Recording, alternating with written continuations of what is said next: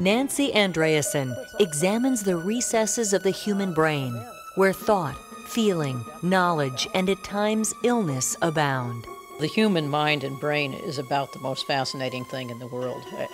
Everything about how it works is intriguing. We have discovered a lot about how the normal brain works.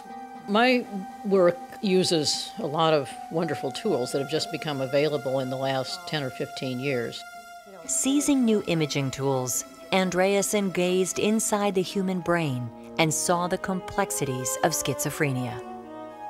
In the case of schizophrenia, the illness that we've studied, we've been especially interested to see that this illness is due to distributed circuits throughout the brain.